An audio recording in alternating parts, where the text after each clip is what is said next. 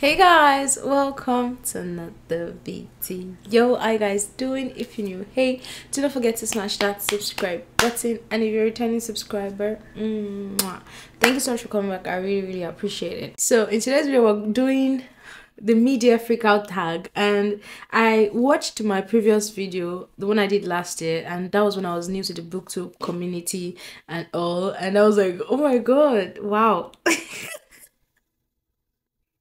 Time flies.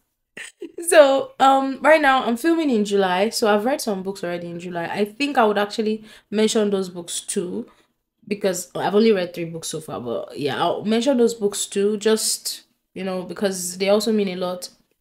Yeah, so the first question is my reading year goals. My goal initially was to read 70 books this year, but I have already read 73 at the moment, so I increased my reading goal from 70 to 100. Honestly, I don't really want to stress myself, so yeah, that was why I made it 70 in the first place, even though I knew that I was going to pass that, because last year I read 114 books. But honestly, it doesn't really care. It doesn't really care. It doesn't really matter how many books you read, as far as you're reading and you're enjoying it. That's the cocoa. I reread one book, and it's this. My Roommate is a Vampire by Jenna Levine. It was gifted to me by Promise, and I loved it the first time I read it. So I reread it again this year, and honestly, I still loved it again because it was funny, made me happy. I was laughing, and it's about this vampire that needed a roommate, and she needed a place that she could stay because she was sharing with her ex-boyfriend and stuff like that. So she didn't know that he's a vampire, and he wanted to learn from her. So the connection, the best thing I like about this book is how they were communicating, how archaic he is because he's over 300 years old. Anyway, there's so many funny moments. I really enjoyed this book. Best book you've read so far this year? Oh my god, guys. I've given a lot of books 5 stars, to be quite honest, because I have had a very good reading month. But when I think about this question, I feel like these two needs to be mentioned, and that's the first one, The Invisible Life of Adi LaRue by V. Schwab.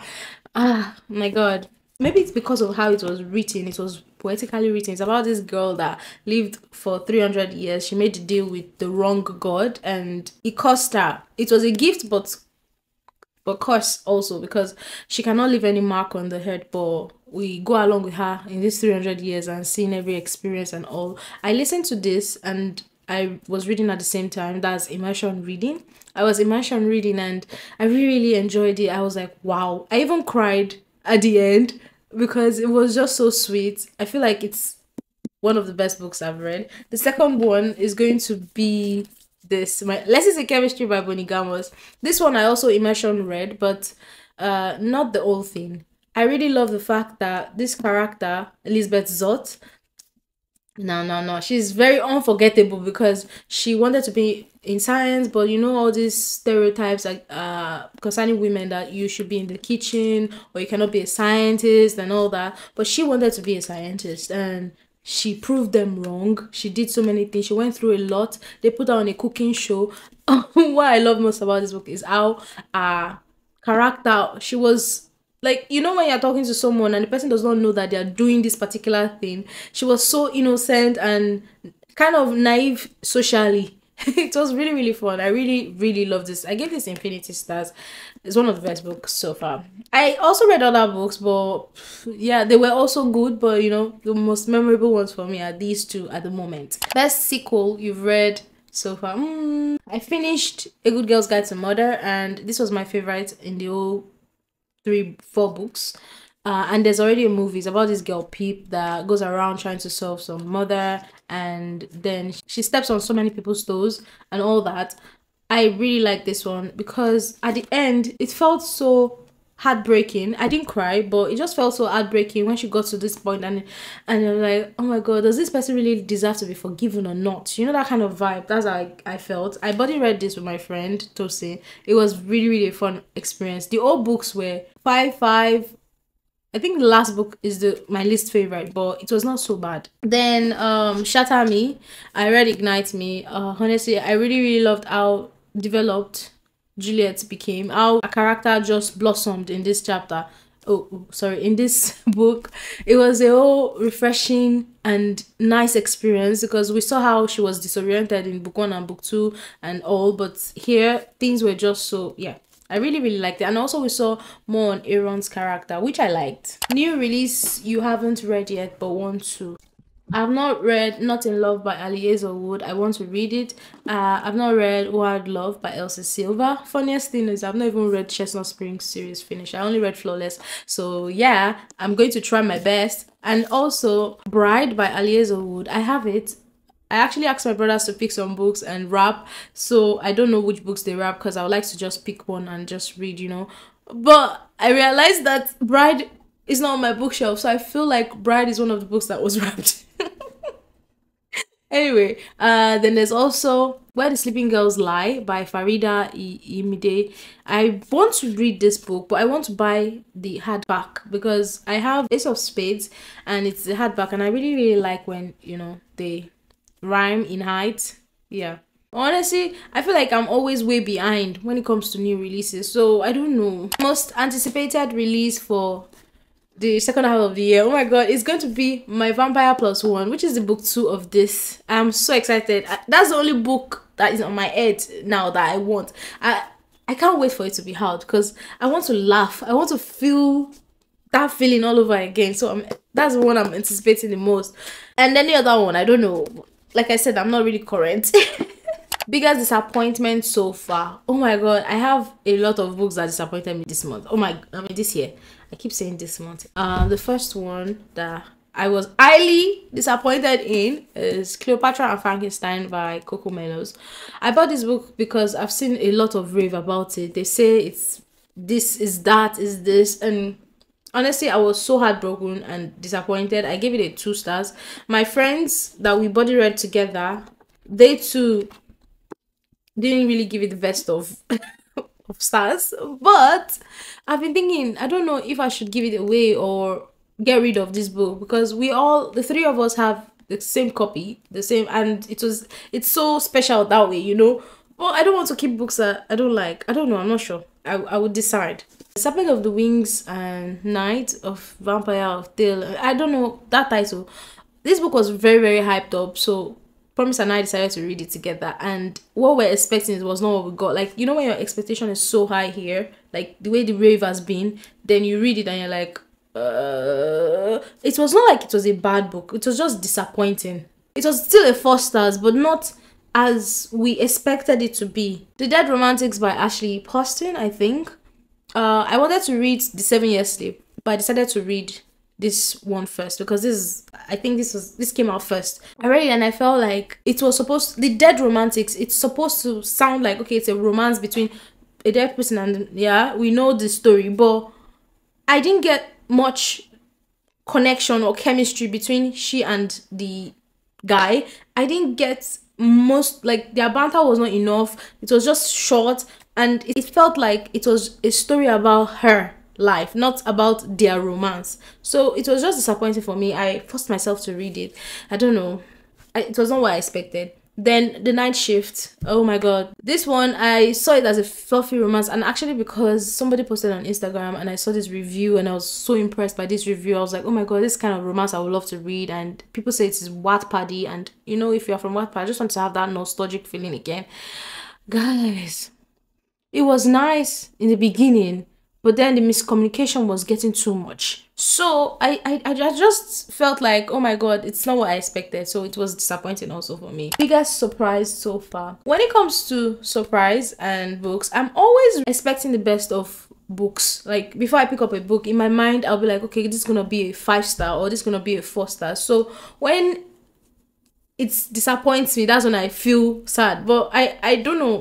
Well, I can say this one that I just finished reading, actually just finished reading it today, When We're Fireflies. This book was not really the fastest book to read, but the way the descriptions of color in this book, the way it was poetically written, and the way, I don't know how to express it, but the quotes in it, everything, I just, I don't know. When somebody describes color, like, and the person is describing color and you're looking at, wow, like, seriously?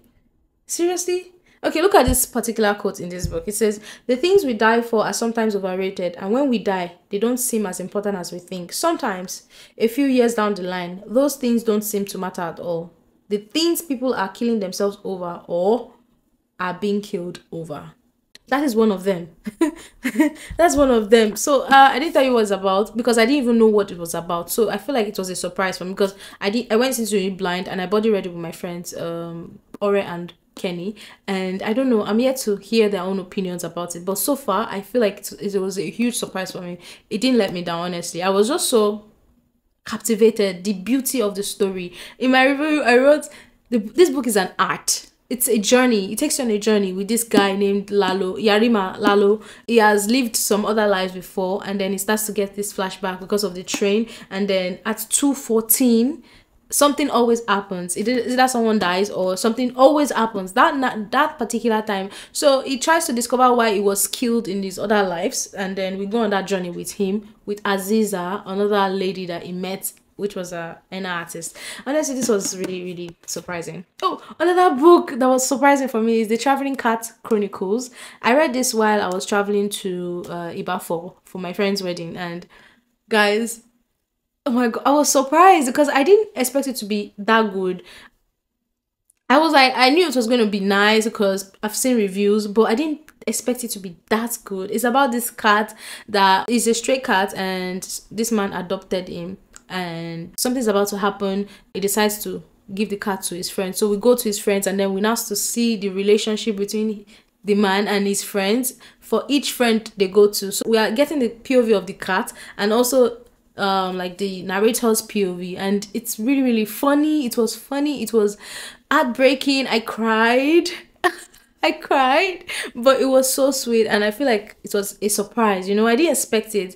I just picked it up because I saw it on someone's status, and I was like, let me just quickly read this. I feel like I'm on a journey, so traveling, you know. Yeah, that book was, oh wow. New favorite author, debut or new to you. So there's this ARC I read, not in my book, by Katie Alt, and I think I like a writing style. Well, the book is not going to be out now. It's going to be out in December, but I really, really like that story, and I feel like I want to read more from this author. Oh my god, more about this author, more from this author. Yeah. Newest fictional crush, honestly, I don't know. I don't really take note of I don't really have crazy crushes like that. Newest favorite character, Elizabeth Zoth, I think. I love Elizabeth Zoth. She was determined. A book that made you cry. A book that made you cry. Oh my god, I cried in The Traveling Cat Chronicles. Yes, I cried. And I also cried here. Tomorrow I Become a Woman by Iwanose Odafen. In Traveling Cat Chronicles, I cried because of how the end was, how emotional it got. I don't know how to explain it. I don't want to spoil the book. And then in this one, I cried because of a particular scene with Chika, and I feel like these ladies, if they had listened or if they had been rebellious, such a thing would not have happened. I don't know if her name is Chika. I can't really remember the names well, but this made me cry also. A book that made you happy. Oh my god. So The Traveling Cat Chronicles also made me happy because in the cat's POV, we see how stubborn and naughty the cat is, and we see how it thinks. It's very funny, actually. My Eye made me happy, contrary to a lot of people's opinion. I was just giggling and laughing because it was so funny, to be quite honest. It was very, very funny. I really enjoyed it. Then, Part of Your World also made me happy. This book, I have a reading vlog. I'm going to link it up so you guys can actually watch it and see how my emotions were. I was just laughing, honestly. Then, another book that made me happy was this one, The Mechanics of Yanagwa by Michael Afenfia. This book was so funny because of the amount of bad things that was happening to this particular mechanic guy. It was so funny.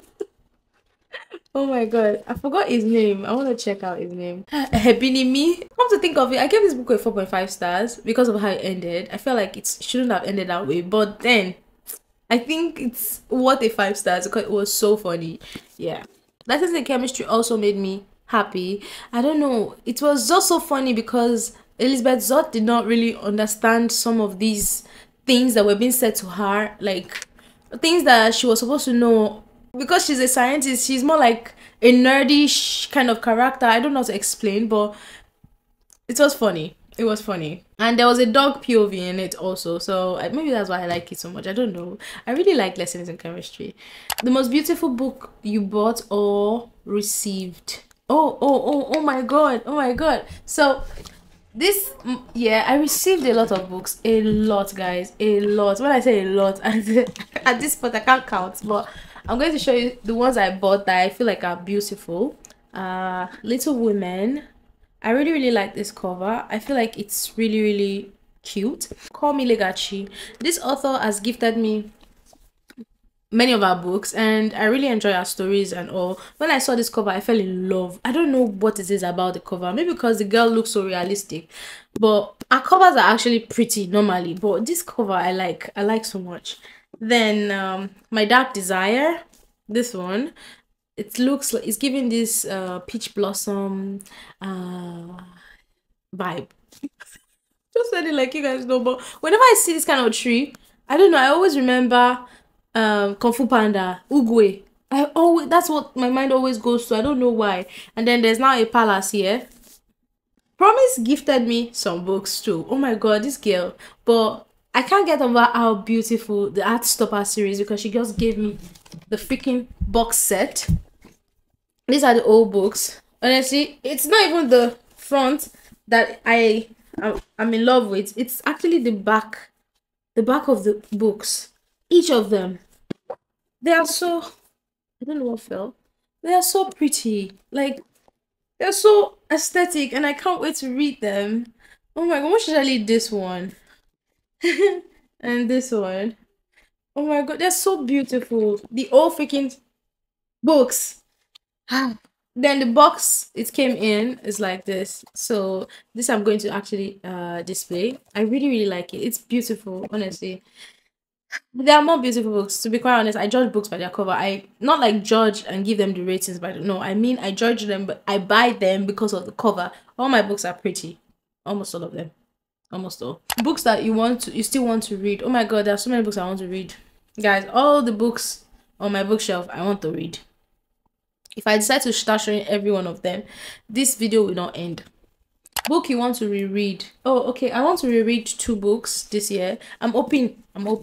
I read this as an ARC when it just came out, like before it came out. The Rule Book by Sarah Adams. I found it very very funny, and Promise decided to gift me the book. So I'm like, okay, this is an opportunity for me to reread it. I found the girl very very sunshiny and so funny, and she was giving a lot of catchphrases, and I would love to annotate.